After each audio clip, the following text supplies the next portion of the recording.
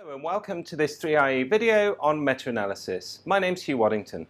In this video I'm going to explain why meta-analysis is not just one of a range of methods that can be used to learn lessons for decision making, but is usually the appropriate method. And I'm going to use examples from 3IE studies on microcredit programs and land reform. So 20 years ago, the use of before versus after studies to test impact was very common. But now we know that we need solid counterfactuals to answer whether development programs in a particular context really work. And there are literally thousands of impact studies, as 3IE has estimated, but many of these are context dependent or of low quality or reported in a way that makes it difficult to determine policy lessons. So really important key additional work is needed to extract findings, critically appraise evidence, and assess how generalizable is the evidence. 3IE estimates that there are over 400 completed systematic reviews in our database on development interventions. These are right across the range of sectors, including, for example, education, financial inclusion, governance, labour markets, WASH sector, and so on. Many of these studies use methods to synthesize evidence that doesn't give an answer, such as vote counting. Vote counting is where the results of positive and negative findings are summed and the category with the most votes is attributed as the winner.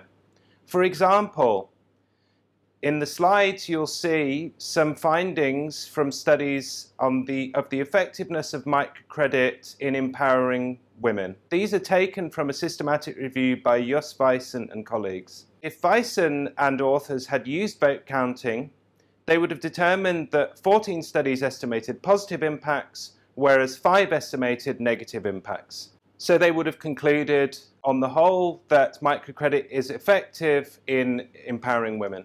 On the other hand, meta-analysis, which is the statistical appraisal and pooling of evidence from multiple studies, gives a clear answer. Microcredit alone, and that answer is that microcredit alone does not empower women. All studies in Hugh Waddington's meta-analysis measure empowerment as women's control over household spending decisions. And in the forest plot on your screen, you'll see the meta-analysis for this outcome. So each individual study is shown vertically, together with its effect size and confidence interval. The effect size measures the standardized change in outcome for women in microcredit groups compared to the same outcome for women not in microcredit groups. And the vertical line shows the point at which there is no change in the outcome. Finally, the diamond at the bottom shows the pooled effect across all studies, which is estimated statistically using meta-analysis as the weighted average. So the forest plot shows both the likely effect of a typical microcredit scheme, which is the diamond, and also how the individual findings vary across contexts, which in this case is not very much. So, how do we come to such different conclusions about effectiveness using meta-analysis versus other methods like vote counting? And this is what I'm going to explain in the rest of this video. Meta-analysis was developed by US social scientists in the 1970s. It collects data at the study level, so the unit of analysis in meta-analysis is usually a study-level observation, such as the impact effect or the average treatment effect. Meta-analysis is the standard approach to evidence synthesis in medicine under Cochrane, which is an organization established in 1994. And with the advent of the Campbell collaboration in 1999, it's increasingly being used to synthesize evidence in criminology, education, and social work. These are largely studies conducted in high-income countries. But due to 3IE, which established the International Development Coordinating Group, or IDCG, under the Campbell collaboration in 2011, meta-analysis is now being applied to development interventions. We can distinguish 4 main steps to conducting meta-analysis. In the first step, we choose the scope of the meta-analysis and data collection. The scope might be a broad topic like what works in improving school participation and learning, or on a more narrow topic like the impacts of land tenure reform on farm productivity. In the second step, we ensure there is no double counting of evidence by determining independent findings. In the third step, we appraise both the individual studies included in the meta-analysis as well as the body of evidence overall to determine its reliability. And in the fourth step, we synthesize the evidence to determine, firstly, the likely effect of a typical intervention, secondly, the variation in effects, for example, in resource-poor contexts or for vulnerable groups, and finally, the reasons for differences in variation through what we call causal mediator and moderator analyses.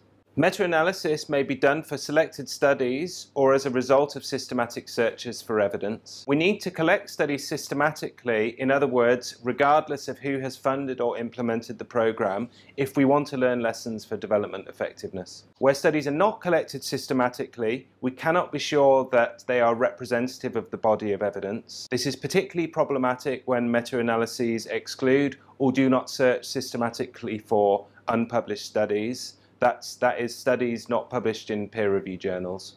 And when this is the case, the lessons learned may be biased. As I said, in meta-analysis, the unit of analysis is the study level effect. We need to ensure that we isolate independent effects so that we don't double count any evidence. But we know that many studies are published in multiple formats. For example, journal articles, working papers, and technical reports on the same evidence, or multiple journal articles in using what we call salami slicing. In policy-relevant meta-analysis, the unit of analysis needs to be set at the program level, and analysis done to ensure that only independent effects of programs are calculated. For example, in the Vysen meta-analysis on microcredit, there were 7 studies from Bangladesh, but only 3 represented independent estimates. The others were from different estimates and publications from the same data sources. In Pakistan, on the other hand, while there were 2 studies, both were of different programs, so that was fine. These 2 estimates could be included. In step 3, we assess bias in the studies so we can separate the wheat from the chaff. There are reasons at the individual study level and for the whole body of studies while we might not trust the findings. So we assess bias to account for the following. Confounding. For example, do self-help groups empower women, or is it that empowered women form self-help groups? Second example, bias due to measurement error. If we conduct a survey asking women members of self-help groups if they experience violence in the home, are they always likely to tell us the truth? We know that measuring women's experience of empowerment is challenging, and there are many reasons why women might be more likely to report experience of violence. Another case, reporting biases. Authors and journal editors like positive findings as they think null findings or insignificant findings don't tell us anything interesting. But you really shouldn't trust everything you read in a peer-reviewed journal. And there is much evidence, including from many meta-analyses on development topics, that journals are more likely to publish studies finding positive effects. So the bias assessment is done using structured questions for different categories of bias by 2 reviewers working independently and reported transparently.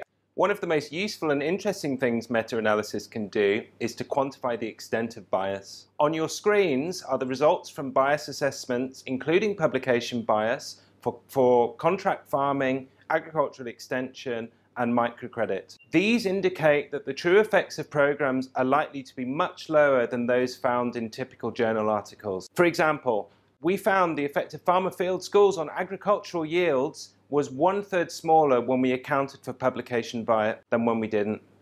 This is a big impact and would indeed make a big difference to a typical farm household. In the 4th step, we synthesize the evidence. And the synthesis can be narrative or statistical. So narrative synthesis should usually be done along the causal chain. For example, in a review of land tenure reform, the causal chain would usually go from access to credit to improved investment and improved farm production and improved household welfare. Synthesis can also be statistical by pooling across studies for particular outcomes using meta-analysis. Finally, synthesis can be both statistical within and across studies, but probably the single most policy-relevant reason for doing meta-analysis is that it gives an answer where single studies can't. And this is because of the power of meta-analysis to account for the larger sample sizes from multiple studies. On your screen, the forest plot shows effects of self-help group programs funded by Oxfam on women's experience of violence. There are 9 individual studies from lots of different contexts, each of which were unable to conclude that the program had an effect. But the pooled findings from the meta-analysis, shown again in the diamond at the bottom of the screen, indicate that for these programs there is an effect, so the policy conclusions are really quite different. But there are legitimate concerns about pooling across different contexts. So some meta-analyses may do all the steps I've just spoken about, but stop at the pooling of evidence. But even here, meta-analysis can help reveal reconcilable differences, which is something that Ian Chalmers famously said. On your screens, you see the meta-analysis by Stephen Laurie and Cyrus Sami and co-authors. This meta-analysis looks at the impacts of land tenure reforms on productivity. It shows very clearly that the programs in Asia and Latin America, which are shown in the top part of the figure, are highly effective. But it also shows that programs in sub-Saharan Africa are less effective, which are shown in the lower part of the figure. The authors concluded that this was because land reforms were being implemented in circumstances either where traditional tenure rights provided security for farmers, or because reforms were not implemented alongside complementary measures to improve access to credit and other inputs. So, to conclude this video, meta-analysis gives answers that implementers need. It can tell us the likely effect of a program, but also, importantly, how effects are likely to differ by context. It helps adjust for biases in individual studies, and it provides all of this evidence transparently, usually in technical reports. 3IE has done a lot of work to ensure that these technical reports are published in user-friendly, jargon-free formats in what we call systematic review summary reports. These are available from the 3IE website. Thank you for watching this video, and stay tuned for more videos from 3IE on development effectiveness.